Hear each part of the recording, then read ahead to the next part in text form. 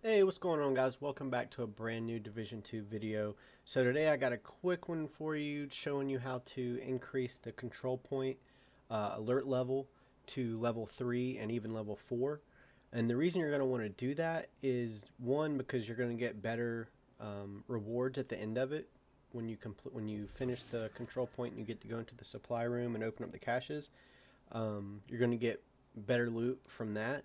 It also is going to give you new blueprints for weapon mods. Once you do the first couple unlocks for the blueprints for the weapon mods, you're probably like, how am I supposed to get more weapon mods? Is this it?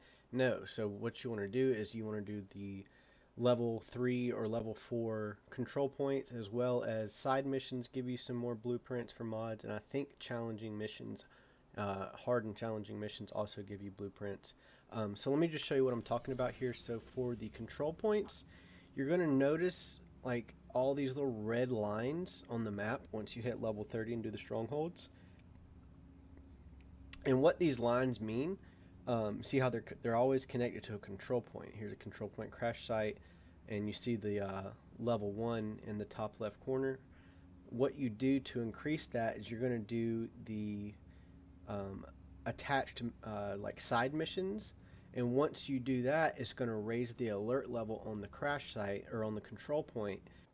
So yeah, you can see here I check the map and look at this control point and see that it's level 2. I had already done one of the side missions. I go and I do this one, just happened to be a territory control, and I finish that mission, the territory control, and I go back and check the map again, and it now says control point level 3, and now you see over here the rewards is a blueprint. So which is going to in turn give you, it's going to be harder for sure. Like it gets really fucking hard, especially level 4.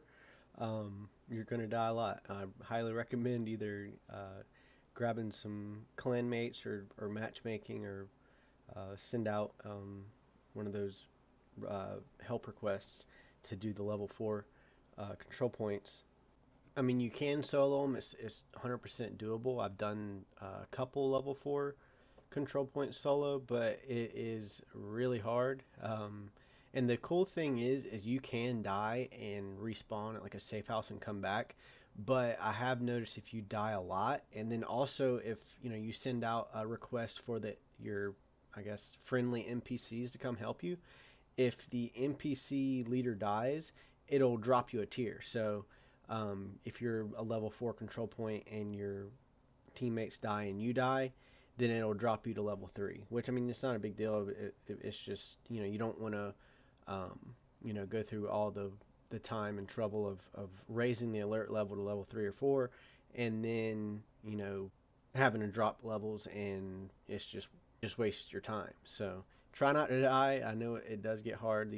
They are tanky as fuck at level 4.